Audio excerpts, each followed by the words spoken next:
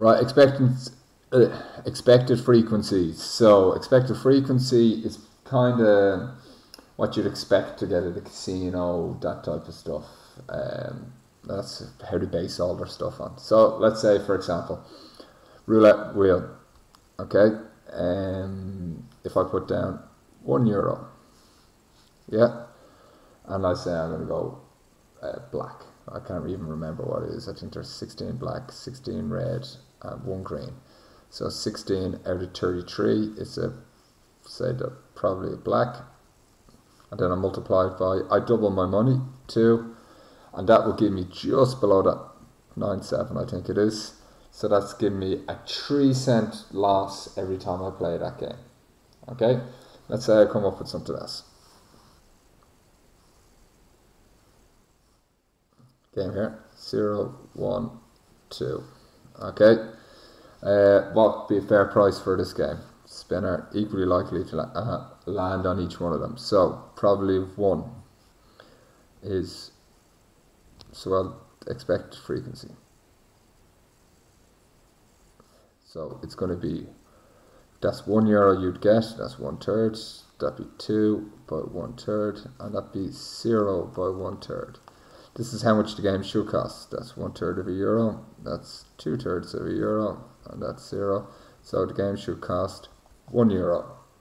Really, really, really simple. If I give you a table that's got all this, and it's got all the probabilities here in the bottom, like example 2 on page 195, it gives you all this, and it gives you 1 as k. All the probabilities have to add up to 1. Yeah, so you got 0.35, 0.1, 0.25, 0.15, and k. They have to all add up to 1. So you just add them all up and take away from 1. That will give you the value of k. Okay.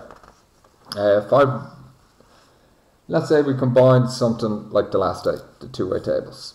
I'll get a two-way table up here. Actually, I got one done out already somewhere. Where is it? Of course, I can't find it when I need it.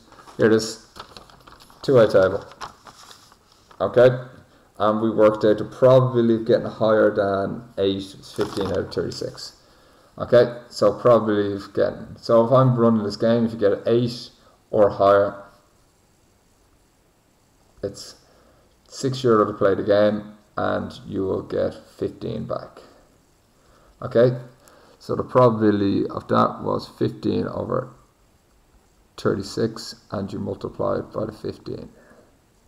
Yeah, I will put this into my calculator or my phone here.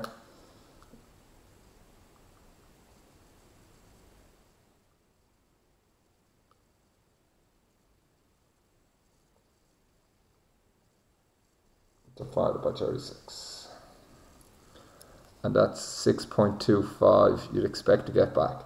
Is that game fair? No, because you're making 25 cents every time you play now. Okay, and that's all there is to it. You know, like it's really, really, really as simple as that.